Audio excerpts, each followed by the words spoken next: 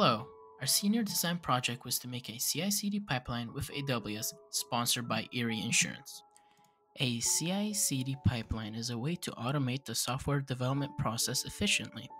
Imagine you're a chef in a restaurant and you want to serve your dishes as quickly and efficiently as possible while maintaining quality. That's exactly what CI/CD pipeline does for software development. This pipeline is broken into two parts. CI, which stands for Continuous Integration, focuses on developing source code, building, and performing multitude of tests. We then transition into continuous deployment. This is where we deploy, operate, and monitor our application. The main goal is to speed up the software development process. A CI/CD pipeline comes with many benefits. By automating building, testing, and deployment, we could increase efficiency and reduce the risk of defects. We can also deliver new features and updates faster. And because the process is automated, it could lead to cost savings over time. So let's walk through the flow of the pipeline. The pipeline begins when a developer makes a new code commit. This triggers the build stage, which compiles that source code. We then perform multiple tests to verify that there are no bugs in the application.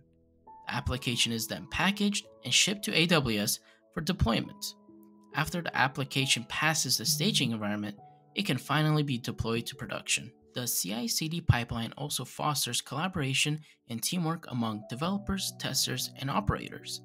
By automating the building, testing, and deployment process, team members can work together more effectively, catching issues earlier in the development cycle and delivering high-quality applications faster. This collaboration ensures that the end product meets the required standards and delivers value to the end users. One of the ways we can deploy an application is through blue-green deployment. It involves maintaining two identical environments, the current blue environment and the new green environment. Once the green environment is ready for production, traffic is shifted from blue to green, which effectively swaps the two environments, which results in successfully deploying to production. This approach reduces the risk of downtime and improves the reliability of deployment. We will now showcase a quick demo highlighting how we could use a CI/CD pipeline in GitLab in order to deploy a new feature to AWS. Here we have three environments: a local environment that contains the new feature for the application, a staging environment that is going to get updated with that new feature, and the production environment where the new feature is going to be deployed through blue-green concept.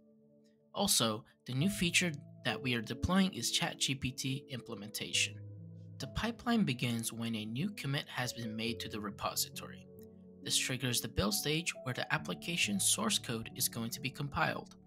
After this stage is successful, the pipeline will perform two tests: unit tests and UI tests. After that, we will package our application into Docker containers and begin deploying to AWS. During deployment, we will first deploy to a staging environment and perform a load test to ensure the application can handle production traffic. Then, using blue-green deployments, the application will be deployed to production. In conclusion, our senior design project has not only challenged us as engineers, but also taught us valuable lessons in teamwork, communication, and learning new technologies.